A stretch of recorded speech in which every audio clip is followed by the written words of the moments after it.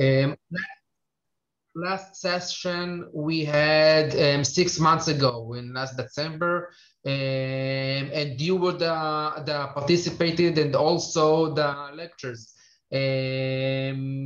Five countries talked about case studies of how they dealt with the embassy or inside the economic attaché during this period of COVID-19, how were their day life here in Israel. We had very interesting lectures with Switzerland and Australia and El Salvador and Cyprus and Canada.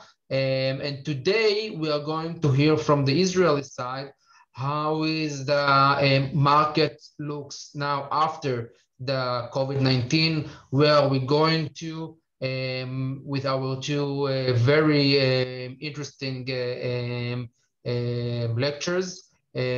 So that's all from me for now.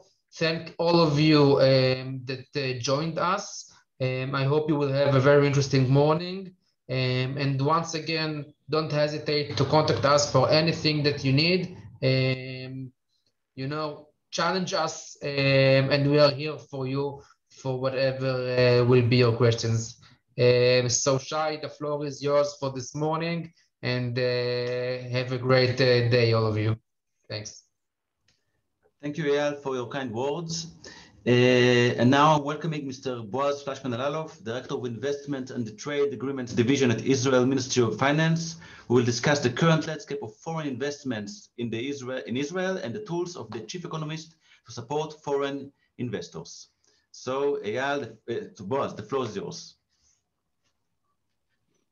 Hi, thank you, and thank you for allowing me to speak in front of this great crowd and participants. I'm happy to be here today. Can I share a PowerPoint presentation? Will it work, you think? No, I think you, can you make me a host so I can share or allow me to share? Yeah, we'll take care of it. Just a second. And that's fine. Until you take care of it, just let me know when. I'm from the Ministry of Finance, the Chief Economist Department. Maybe some of you know us. The Chief Economist in Israel, in the Ministry of Finance, is responsible for three things. One is economic research. Oh, I see. I'm a host. Just a second.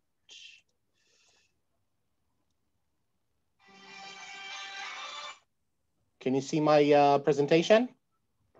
Yeah. Excellent. Just a second. So, one minute.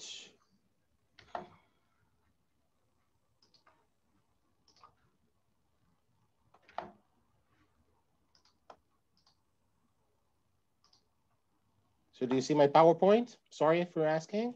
Mm-hmm. Excellent. Okay.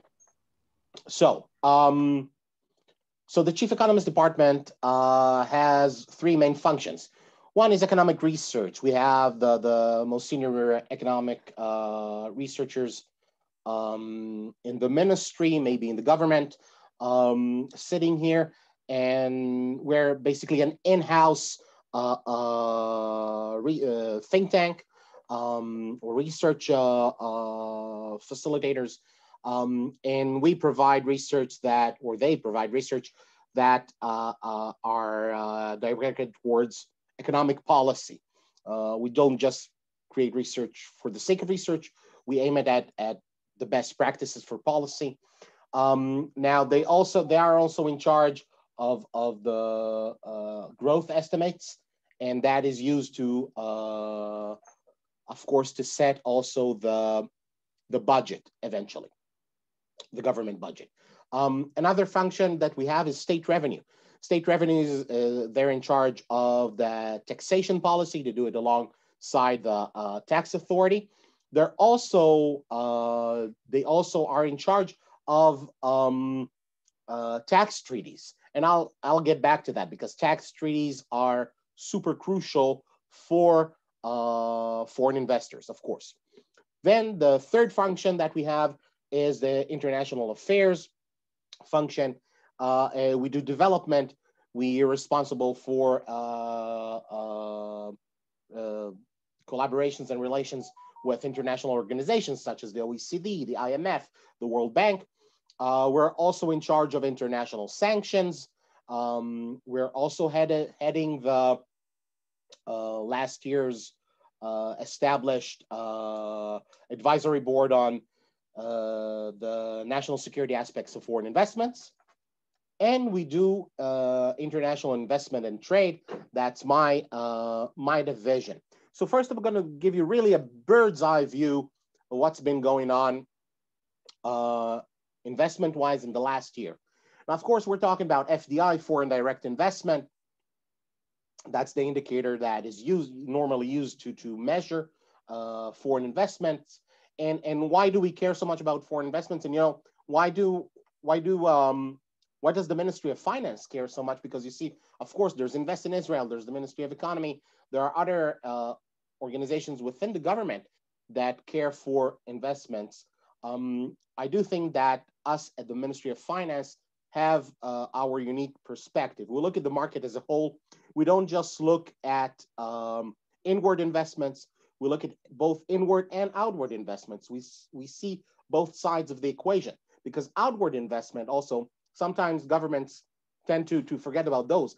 Outward investments have great benefits. For example, about half of the Israeli export is reliant on Israeli investment abroad, because what Israeli companies do is they establish a company, a subsidiary or a branch abroad, and then they use it to reach the local markets, right? So of course, outward investments are as crucial as inward investments.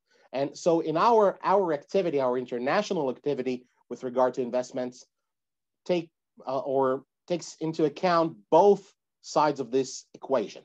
And of course, FDI, there's a lot has been said on the benefits of foreign direct investments.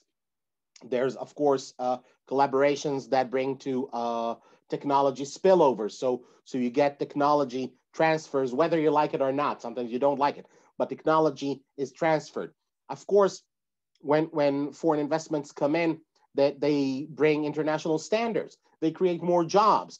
So we have increased productivity. That's crucial for us. We have investments that may have not occurred in infrastructure, at least not in the capacity that we see. So there's a lot of benefits for FDI, but of course, that's economic research has been saying that for years.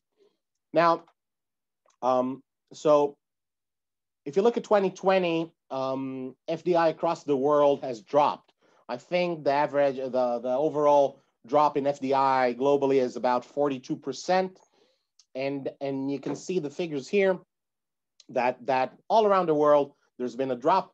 And now 2020 figures are not done. These are estimates. Here, I think we've used UNCTAD's estimates. That's United Nations Conference on Trade and Development. And they say that only a few countries in the world, according to their data, have managed to increase FDI. I think India in 2020. I think India is one of them. I think Spain. And maybe you'd be surprised or not, according to UNCTAD's numbers, Israel is also one of those countries. So you can see an annual growth rate of about 13% in the last years in FDI. Now, according to UNCTAD's numbers, there was a major increase in FDI in 2020. It all depends how you measure the inward FDI. We also keep a database here at the Chief Economist, and we have some different numbers. And we think there might have been a small actually decrease, but again, it's a matter of how you measure it. But still, the numbers show that Israel has been doing a lot better than other countries, maintaining or even increasing its foreign direct investment, inward foreign direct investment, which is good for Israel, of course. Here you can see a breakdown of the of investments in Israel, inward investments in 2020. And you can see, and I think that was published all over, I think since Israel in the last decade, I guess, has moved more and more into the, to become more and more service-oriented economy. You can see that the majority of investments are related to IT, to technology, and that's what kept us flowing throughout 2020. And actually, you just saw more and more investments in the IT sectors, and the figures have been quite amazing. And that I think that move, that shift to a more service-oriented economy is what kept us doing so well. So that's really a bird's eye view of 2020, just to give you a taste, right? Now, let me break down what we do here at the Chief Economist to encourage foreign investment. Now, my responsibility, my bread and butter, if you'd like to call it, is in bilateral investment treaties, and I'll get to those in a minute. We also have tax treaties that are truly crucial for investors. We have what we call financial protocols. That's actually not in the Chief Economist, but we cooperate with the Accountant General here. That's actually an instrument to finance trade, but it can also be used to finance investments. It depends on the exact instrument itself. We also take part in free trade agreements negotiations. So we have investment chapters within free trade agreements. We also have sometimes chapters dealing with, or negotiations dealing with, trade and financial services, which is also a very important part of the legal framework, the treaty framework that we provide. But I can get into that a little later. So I'll start with the tax treaties. I'm not a tax expert. As I told you, we have our tax experts in the State Revenue Department.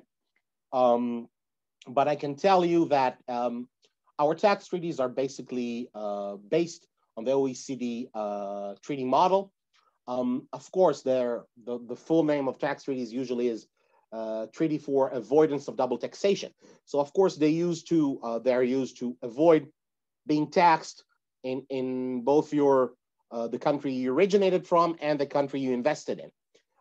I can tell you that we have just concluded a very important negotiation on tax treaty with the UAE, the United Arab Emirates, and basically the last 2 quarters of 2020 within the government have been packed with activity concerning what we call the Abraham Accords, or the Abraham Accords countries. And there was a lot of activity going on. And so we had a lot of initiatives with the UAE. Two of the main pillars of creating the right kind of infrastructure or framework for investors, Israel, UAE wise, the two of the most important pillars were a tax treaty and a bilateral investment treaty. We have concluded the bilateral investment treaty negotiation in October, and we just concluded the tax treaty negotiation. And of course, the tax treaty with the UAE, as the majority of our tax treaties, of course, would prevent double taxation. It would decrease withholding tax rates on dividends and royalties, and maybe some other types of taxes. Of course, it would provide certainty and predictability, and it would truly assist creating an economic collaboration. Because a tax treaty, once it's in force, this is just money in the investors' pockets. Now, the tax treaty with the UAE, which is our most recent one, just concluded. It wasn't signed yet. It will be signed in the next, hopefully, few weeks. It would probably come into force on January 2022. The bilateral investment treaty, which I'll get to in a minute, it was already signed, but it will probably come into force hopefully within the next few months. We're in the midst of a ratification process for that. So that's the tax treaties. It's really a kind of a general thing. But by the way, you can look in the Chief Economist at the Ministry of Finance website. We have a list of all our tax treaties. We have the text there. The same goes for bilateral investment treaties. You have the list, you have the texts, you have our emails, so you can reach us if you have any questions. So please feel free to do so. Now, with regarding to Israeli BITs, those are bilateral investment treaties. As I told you, that's my bread and butter. So I'll get just a little bit deeper into that and explain what we do here. So you can see this is our network of investment treaties. We have a lot of treaties with European countries, especially in the 1990s. After the fall of the Soviet Union, there was a policy to collaborate with all the European countries and the new independent countries. So we have a lot of agreements with those. We have a lot of agreements, and that's a part of the government policy in recent years to promote agreement in Asia. But we go all over the place. I see we have something in. Yeah, we go all over the place. And if you're from a country who has an interest in, by the way, I'm just saying that, in promoting a new treaty, maybe an update to an old treaty even, we're willing to look into that. Of course, this year we're kind of fully booked, but we can plan for next year. And of course, we're always interested in new collaborations. So what are bilateral investment treaties? Basically, bilateral investment treaties are treaties that set obligations, state obligations towards foreign investors. That means, and you can see here the main articles in our treaties. You see senior management and board of directors. That means that once a treaty is signed, the state cannot tell the foreign investor who to appoint for senior management or for board of directors, no matter what the nationality is, right? So if you're our last treaty that came into force is the Israel-Japan treaty. I will get to that in a minute. So for example, that's already in force. So if it's a bilateral, right, treaty. So if an Israeli investor in Japan wants to appoint an Israeli to run their business over there, they're good to go. The same for a Japanese investor. If they want their board of directors to be comprised of people with Japanese nationality, not just Japanese, by the way. If they want German or Ethiopian or whatever, they can appoint those and the state would not interfere. Of course, each treaty, like most international treaties, have exemptions. We have some exemptions, but that's the basic rule. So of course, we provide an obligation to assure free transfer of capital.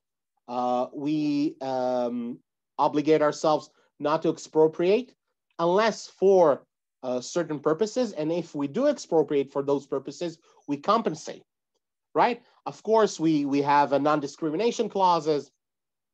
And one of the major, the truly major instruments that this treaties have is a very complex dispute settlement mechanism that allows not a state to dispute against another state, but each and every private investor can take the state to an international dispute settlement mechanism.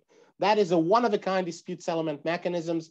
It's only within investment treaties or with investment chapters in free trade agreements. And that is a truly amazing instrument that is given only to foreign investors, because basically you can, if you're claiming that the state has breached one of the obligations in the treaty, you can take the state, you can let go of the local domestic court system, judicial system, and go to international arbitration.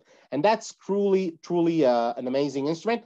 Now, what is it all good for, right? So, of course, Israel is a state with, we pride ourselves to be practicing rule of law, and of course, and hopefully we do not discriminate, and so on and so on. But still, this kind of treaties provide predictability, provide certainty, and of course, they tell the world that a state, Israel and the state that we've signed with, are held to a high international standard that later on reflects in international indicators, such as doing business at the World Bank or other indicators, and that provides both benefits for Israel, for the state, for other states, and it provides certainty and predictability for investors. You can see from the, I'm sorry, I'm focusing on the UAE-Israel bilateral investment treaty, but we just concluded it a little while ago. So this just to quote what Minister Katz has said on it, and the Deputy Minister of Finance of the UAE. So Minister Katz says this is a part of a broad policy that we are leading in the Ministry of Finance and the government to promote international economic cooperation. This agreement will be a cornerstone for the consolidation of economic relations between the two countries, with an emphasis on increasing investment and cooperative ventures in the private sector. So definitely there's a diplomatic aspect to these treaties. It's not all purely economic. There's also diplomacy here. And that is also sometimes really important, right? In establishing that relationship. I really loved what the Deputy Minister El-Kauri has said. This measure means this treaty will strengthen the economic and trade ties between the country, encourage competition, enhance the attractiveness of investments in two countries as part of the map of global competition. This measure will develop new paths for cooperation and finding solutions for global challenges. So it's really summarizing what our treaties are aimed to do here. By the way, I skipped this. This is the two signing events that we've had, the two last ones, one in Tokyo in 2017, the Israel-Japan Treaty, and one just 6 months ago here in Tel Aviv with Minister Katz. I was gladly and I was proud to be in those two events. By the way, and I wanted to talk about that. We're talking about COVID or post-COVID challenges. So when you're negotiating these kind of instruments, these kind of treaties, there's a whole new kind of challenges, And in the past, we used to travel abroad a lot. Of course, COVID has made that kind of impossible, at least for now. So we've switched to, we've changed our way of thinking about negotiation, and we've moved to video conference-based negotiation, which seemed like a big challenge when we first started, but now we see it as actually as an opportunity to learn and use video conferencing as a way to increase our capacity. Because if you don't need to travel, you cut the cost, you cut the time you're spending on negotiation, and we think it could actually make us more efficient. You have here some pictures from our negotiation with the UAE, and this was one of the greatest achievements we've had. We actually managed to complete a full set of negotiation within a week. I couldn't believe that was possible. I didn't believe that was possible, but we did it. There was, of course, a lot of what assisted us was a lot of political willingness and some political pressure, but we did it. In my mind, that was a great achievement. Basically, that's it. We also have at the Ministry of Finance other instruments, but these are the two main instruments that we promote and use within the Chief Economist department. We also have other instruments within the ministry. We have, of course, we are contributing to regulation. We have all sorts of regulations to promote FDI, for example, the law on encouragement of capital gains, and a lot of other regulations. But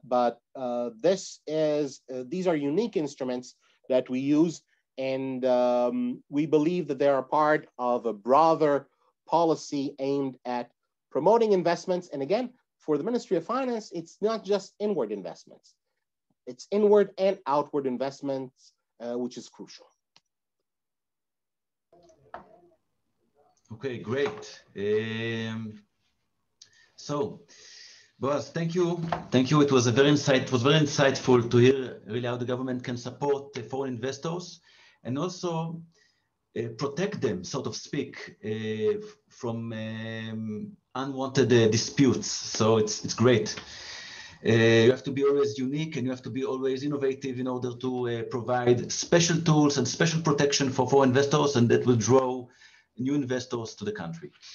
And now for the second part of our roundtable, I'm welcoming Mr. Modi Shafrir, Chief Strategist at Mizrahi-Tefahot Bank. Mr. Shafrir will discuss, as I said, about the economic trends in a post-pandemic world, again on the case study of Israel, and will give us insights about how to measure the economic relief of a country post-COVID-19 while presenting Israel as a study case. So Modi, the floor is yours. Thank you very much. First of all, I would like you to give me the permission to share the presentation.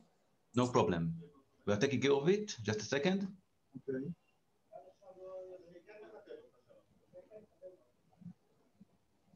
Okay.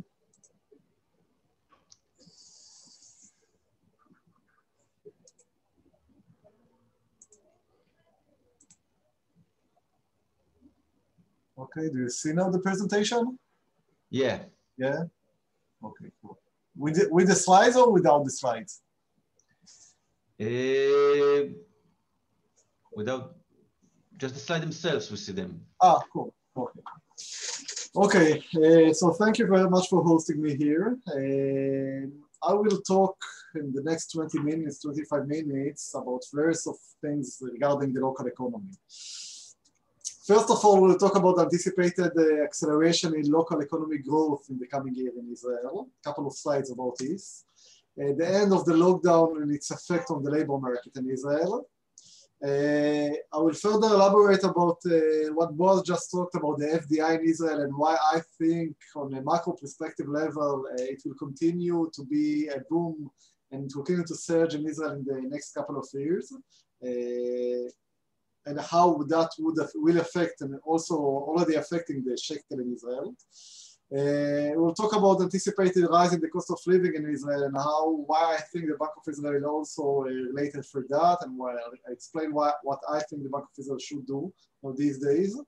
And in the end, a couple of words about the local real estate market and the future of the interest rate in Israel. Now, please feel free if you have any question, whether it's in the end or during the presentation, you can ask me for free. Now let's talk a bit about the economy. And we saw that after contracting by 2.5% in 2020 and by 6.5% in annualized term in Q1, Israel economy is due to a significant growth in the next 2 years, especially, by the way, in the second quarter onwards. And why is that? It's because of the surge anticipated in the private consumption in Israel. We already see it in the credit card data, which I will show in a moment.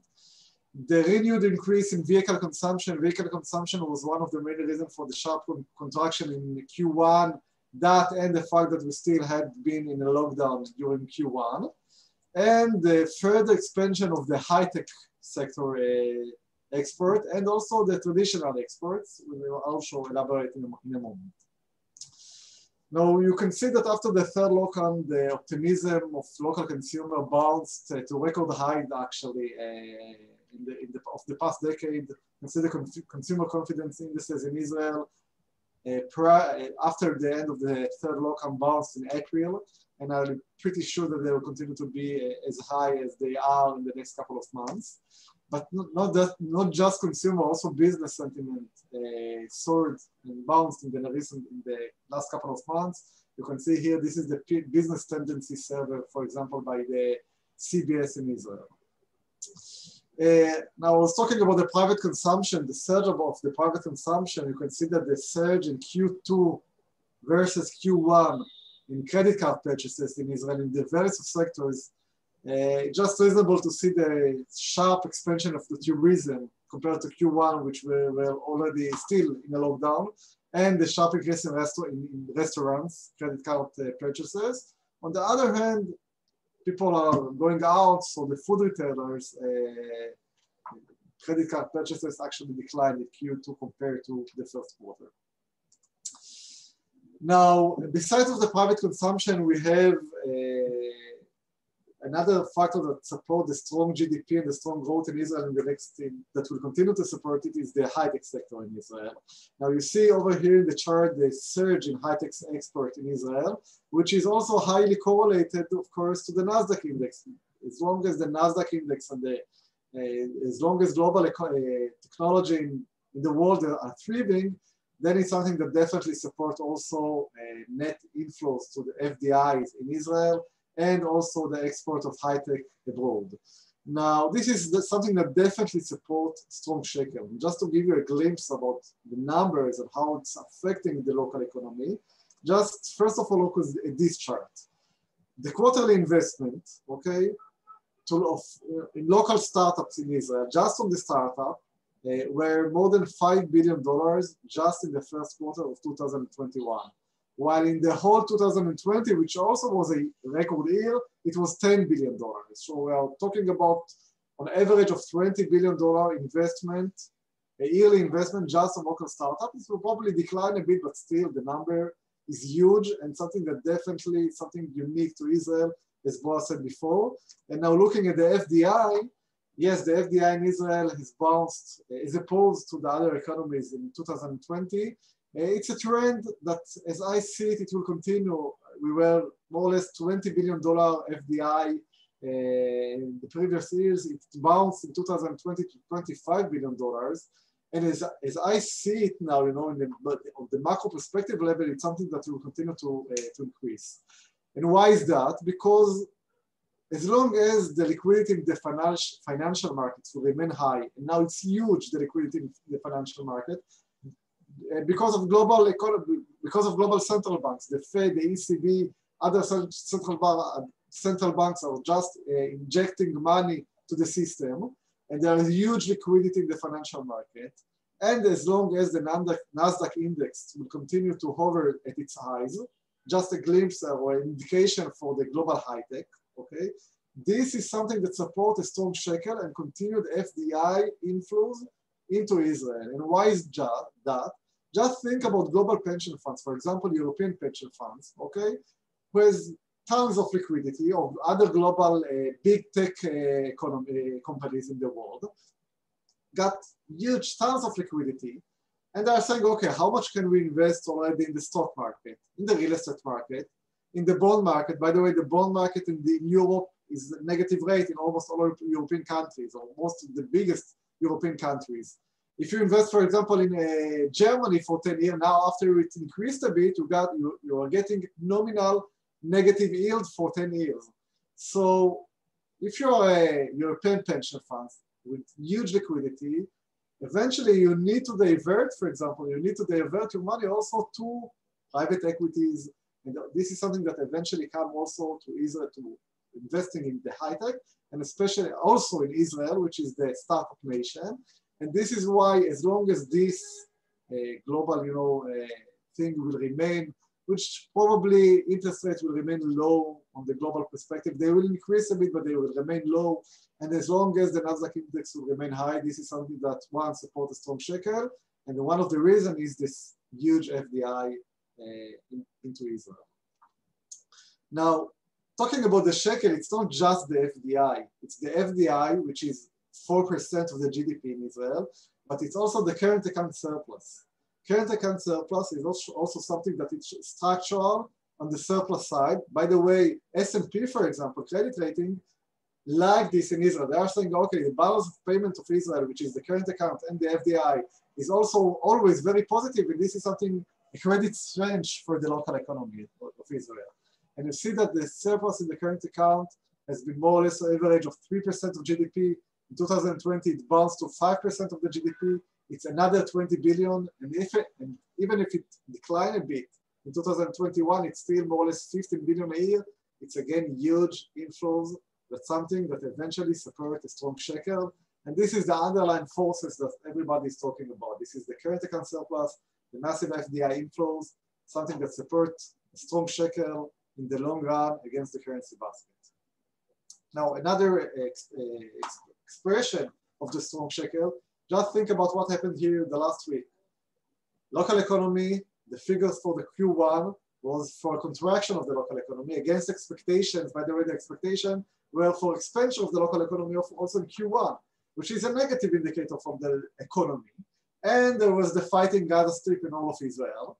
And despite of that, the ILS, the shekel, actually appreciated by almost 0.5% against the basket last week. And you can see over here, this is the Israeli shekel, okay? One of the best currencies against the dollar over the last 5 trading days. So this is another expression of the strong shekel and the powers, the underlying forces that support the strong shekel. Now, besides of the, those underlying forces, we also have local institutional bodies in Israel that are selling almost every month huge amounts of dollars. Now, you might ask yourself, okay, why local pension funds in Israel are selling dollars in huge amounts? And the reason for that is the fact that, our pension funds in Israel now exposed to the dollar shekel, almost 20% of their assets is exposed to FX after hedging, meaning that in case, for example, global stock market are rising, technically their exposure to foreign assets increase, and they don't want their foreign assets exposures to increase more because they are already at record levels. So this is why in those occasions when global markets are rising, local pension funds in Israel are selling dollar. And in the last 4 months, in addition to all the FDI, and in addition to the current account surplus, they sold almost $10 billion, which is huge. And this is why, by the way, why you see the very high negative correlation between the NASDAQ index, you can see over here, and the dollar shekel. This is appreciating on the inverted side, the dollar shekel over here. Now, against all of these underlying forces which support a strong shekel, there is one thing that supports, the depreciation, I might say, or maybe mitigating the shekel appreciation, which is the Bank of Israel FX program. Now, let's talk a bit about the Bank of Israel FX program and whether it will continue in 2022. Now, I don't know if you're all aware that the Bank of Israel in the beginning of 2021, 5 months ago, initiated a huge, unprecedented FX program in which they say we are going to buy at least $30 billion a year, which is huge. And by the way, the FX reserve in Israel now are at record levels, very high compared also to international levels. And why did the Bank of Israel initiate this huge FX program? This is because in the beginning of the year, lots of high-tech companies, representative of those high-tech companies sent a letter to the Bank of Israel, which is also public, saying that we are going to have thousands of layoffs in case the Bank of Israel will not intervene in the market. And also the Manufacturing Association also complained about the strong shekel. So the Bank of Israel said, okay, we have very high unemployment. We don't know what will happen with the COVID. We still don't have the vaccination here program in Israel. So, okay, at least we will support them by initiating these more than $30 billion in Israel, purchase FX program. By the way, until now, 4 months, until April, they bought almost 20 billion. And despite of that, the shekel did not depreciate since the beginning of the year. And why is that? All the fundamentals we talked about before in the local institutional bodies selling dollars. Now,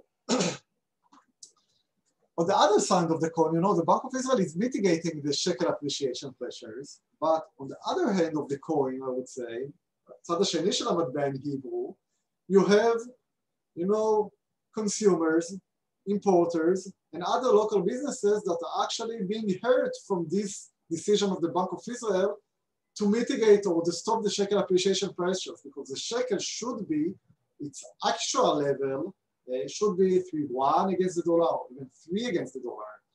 And they are definitely don't like the Bank of Israel, the fact that the Bank of Israel is buying so much, because specifically you can see in the past year you saw a surge in commodity prices, global commodity prices, and maritime transport prices are increasing and bouncing. You can see over here, and this is something that eroding their profitability.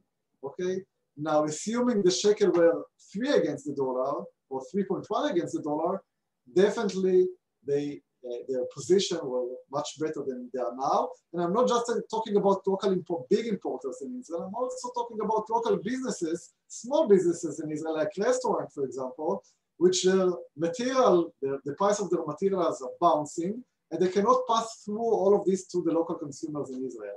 So they are definitely in a bad situation now these days because of the Bank of Israel decision to support the exporters. And I'll talk about the exporters in a moment.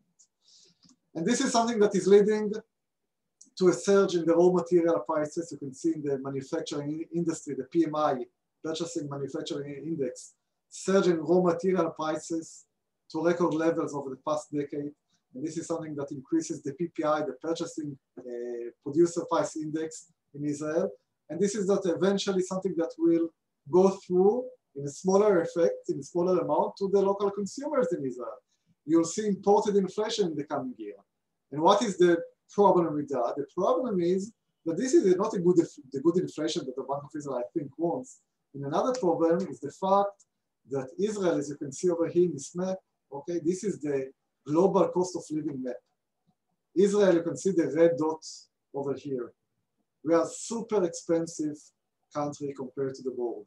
We are graded, unfortunately, the number 8 in the cost of living, global index, slightly below Japan, but in Israel it's very expensive to live in Israel. And everybody who lives in Israel doesn't need this index to understand and to know that the cost of living in Israel is very high.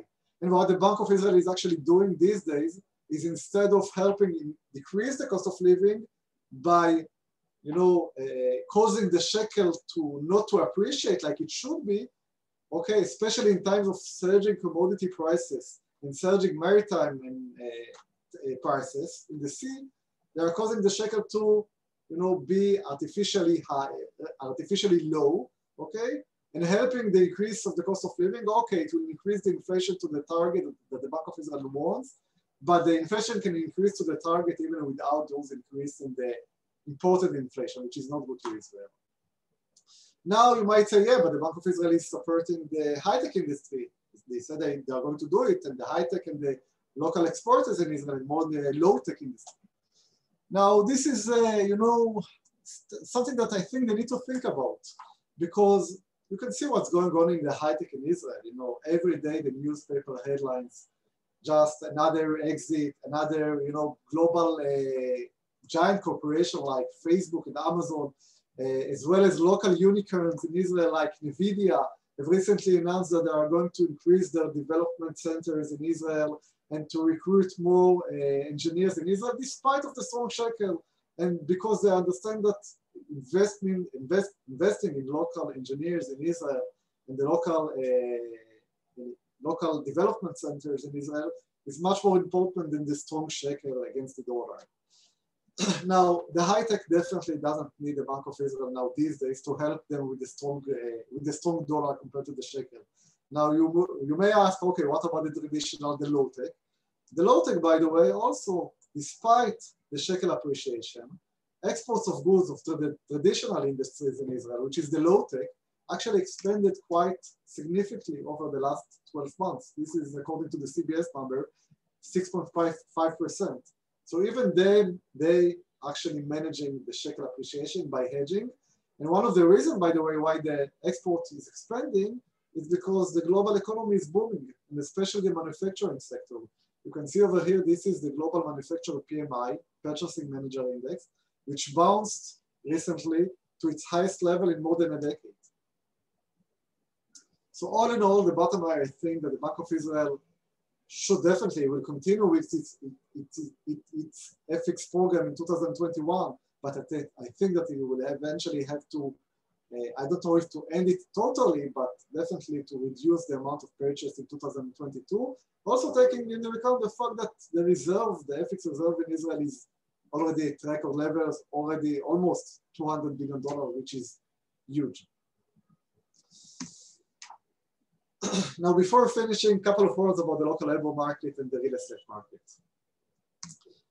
Local labor market, despite the anticipated acceleration in growth, still unemployment in Israel is very high. It's more than 10%, the expanded unemployment as of late April. Now, I and also the Minister of Finance believe that it will decline quite sharply towards the end of 2021, but it still will remain double, I think more or less, the level before the Corona crisis. On the other hand, by the way, might strike the US, we have surging job vacancies. And why is that? This is because the unpaid leave must be ended, okay? For example, you can see in the hospitality and food industries, for every 100 workers, you have more than 18 available positions, which just give you a glimpse why the unpaid leave must end in June. This is according to our opinion. Now, talking about the real estate market in Israel, we think prices will continue to go up. And why is that? First of all, you see a surge in demand. You can see it through the mortgage data, which are breaking record level every month, as well as other surveys by CBS. Now, why demand is surging in Israel for the real estate? First of all, we've got significant natural growth in number of households in Israel, more than 55,000 on average households every year. Second, we've got investors returning to the market. Finance Minister Katz last year reduced the purchase tax for investors, and they think prices will continue to rise, and you see investors returning to the market, to the real estate market in Israel. You've got a reduction in the mortgage rate in Israel, and I think one of the most psychological but most important thing now these days that driving demand in Israel is this first-time home buyers giving up of waiting for price declines in Israel. They saw the biggest, construction on record in Israel over the past year, and everybody was, lots of those young couples were waiting, okay, for some kind of disaster, some kind of contraction or depression in Israel, or something that will reduce the real estate prices, and they saw that even in the pandemic, the real estate prices rose, okay? And in addition, they don't see any government clear plan for the housing market. So they are just giving up and entering back the market. This is something that definitely supports rising demand and rising prices, especially due to the fact that demand is rising, but in parallel, supply is declining sharply. You see the decline, more than 20% decline in inventory of new homes in Israel over the past year. And in the long run, okay, and this is something, a very important slide, you can see that the households growth, the total population, this is on a yearly basis, the gray bars are higher than the housing starts, which is this over here, almost every year over the past 20 years. So demand is higher than the supply also in the long run, and this is something that supports the real estate prices in Israel eventually. Now, finally, how will this support and how will that affect the interest rate in Israel? We think that despite the acceleration of inflation in Israel in the coming year, mostly imported inflation, and despite the acceleration anticipated in real estate prices in Israel, the Bank of Israel interest rate is going to remain low for a long time. By the way, also Governor Yaron said it quite loud and clear over the last couple of months that the Bank of Israel rate is low for longer. We've been in this rate environment over the last 6 years, and I believe that we have at least 2 more years in which rate will be very low in Israel. By the way, the market now actually expect that the interest rate will be 0.4%. This is according to the rate market in Israel. Now these days, they are trading more or less rate of 0.4 in the end of 2022. I don't think, by the way, the market is already pricing a rate hike in Israel before the US, which I don't see how that can happen in tandem with strong appreciation pressures on the shekel. But this is what the market is pricing now these days. that's it. Unless I'm willing to hear questions or. By the way, I would say one last thing. We've started to publish both the social media 6 months ago, more or less, both in the LinkedIn and Twitter. If you follow those things about, especially about the local economy, but also the global economy a bit. So please feel more than free to to follow us over there.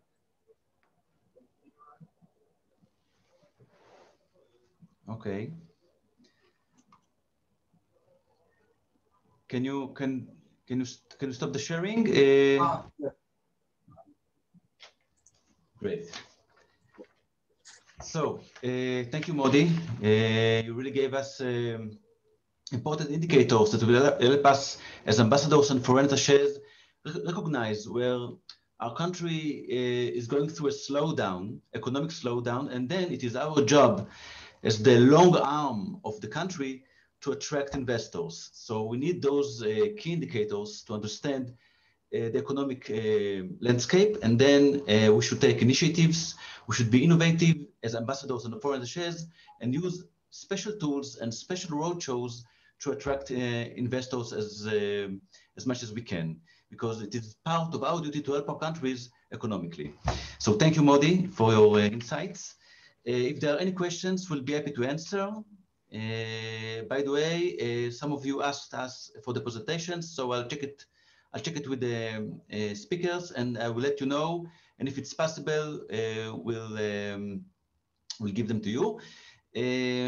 That's it. I think there are no any other questions, so I'll conclude with some final words. Thank you for all the participants in this unique event, for the tools and insights we learned today. We surely those tools will surely be useful for us in the upcoming months as we continue to recover of COVID-19 economic implications. And I hope you'll find those tools useful to you as well. That's it. Our time is up for today. Thank you all for coming, and I hope to see you next time. Thank you all, and goodbye. Thank you. Bye-bye.